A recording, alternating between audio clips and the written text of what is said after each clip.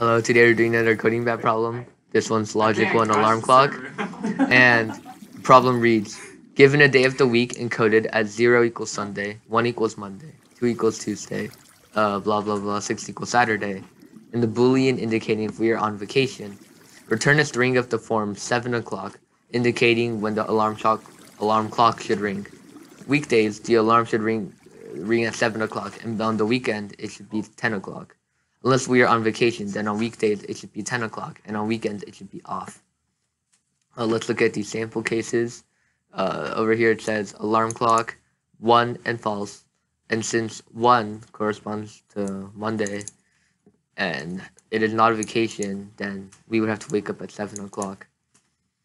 For the second one, 5 is indicating Friday, and it is false, and Friday is still a weekday, so that's why it's also 7 o'clock. And 0 is Sunday, and it is still not vacation, so that's why it is 10 o'clock. So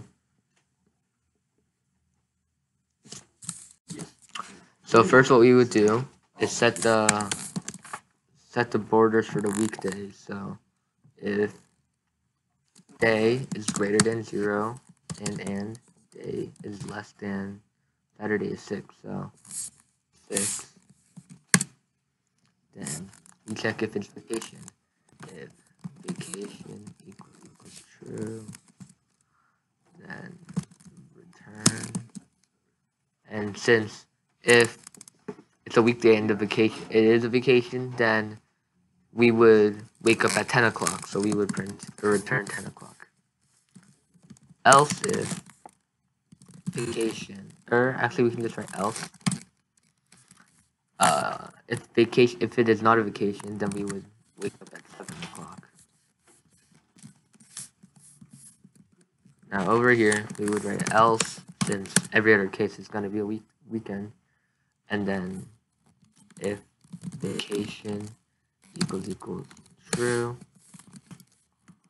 return. You would if it's a weekend and a vacation is true, then you would return off.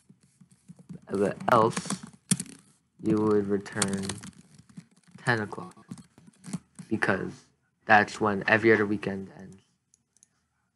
So if we run this,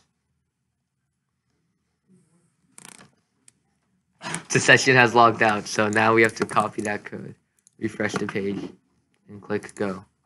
And you'll see that it's correct. So thank you.